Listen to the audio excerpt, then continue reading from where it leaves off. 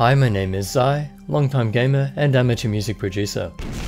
You can use any headphones and play fairly well. You can even make decent enough music and enjoy movies. So the first thing you should do when buying a headset is decide what you want to use them for. If you're a music producer or someone who wants music as it was intended, you want the cleanest sound possible. If you're a casual user wanting extra entertainment, you want headphones that focus on experience rather than accuracy. And of course, if you're gaming and talking to people, you need a microphone too. This is the Corsair Void RGB headset, with microphone and 7.1 surround sound. The sound is wide, so it fits more into the entertainment category. The microphone is a problem on this headset though. It's actually extremely quiet. If you look on the Corsair forums, they've known about this for over a year and haven't done anything about it. Thankfully, the community has found a way to fix it. I'll leave the instructions in the description. Now here is a test using the microphone boosted by 20 dB. Hello, how are you today? As you can see in the waveform, the background noise is very well controlled, but the pops and brusts are a bit too audible. Otherwise, the mic quality sounds decent, with a fairly accurate representation of my voice, but it could really do with some filters and a mic gain option. And of course, when I say fairly accurate, I mean for a headset microphone.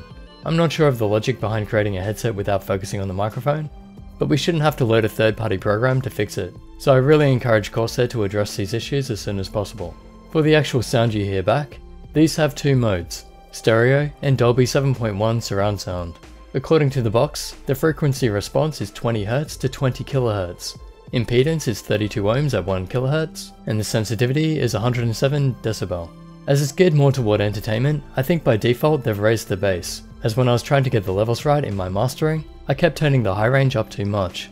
To get it sounding more flat, I had to lower the bass and raise the treble, but left the mid-range. You can adjust this to your liking in the software, and I'd recommend setting up a mode for stereo and a separate one for Dolby Surround. But as I love bass, for entertainment I actually really enjoyed using these. I just wouldn't use them for mixing and mastering, but of course they're great in games, movies, and for just general listening to music. And the max volume is too high for me to listen to.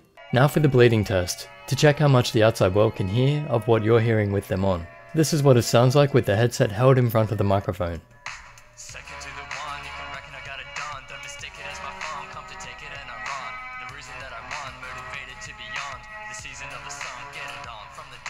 And now this is what it sounds like in front of the mic while I'm wearing them.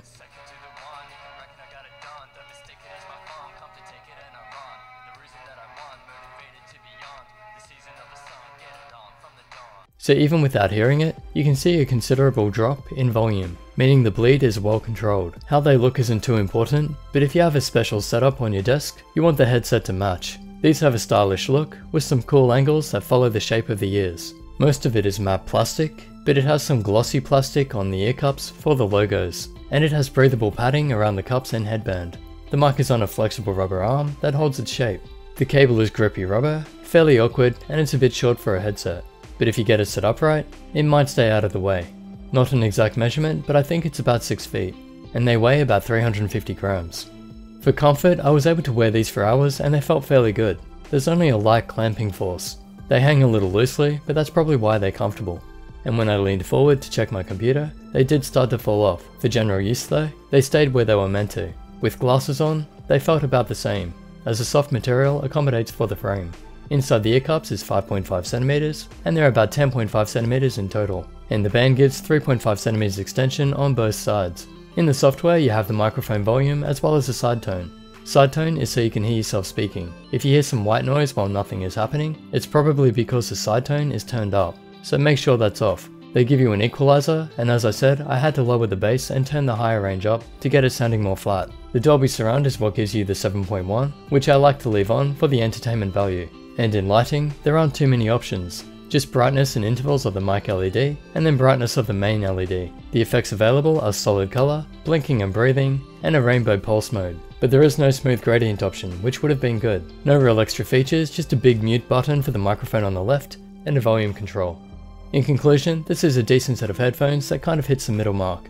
Obviously it's not the highest quality, but with some minor adjustments to the sound, it really is enjoyable. I wouldn't use it for mixing or mastering tracks, but for movies, games and general use, it's good. My one big complaint is the mic volume and the popping, and the lack of filters in general. Hope that helps. If you want to buy a set of these, I'll leave links in the description to Amazon and also MWAVE in Australia. Special thanks to Corsair for sending this out for review, and a shout out to Chris Mayer-Smith, Corsair's Australian representative. You can follow him on Twitter for esports, PC and Corsair news. Also check the description for other information, subscribe for more reviews and gaming videos, like this one, and I'll catch you in the next.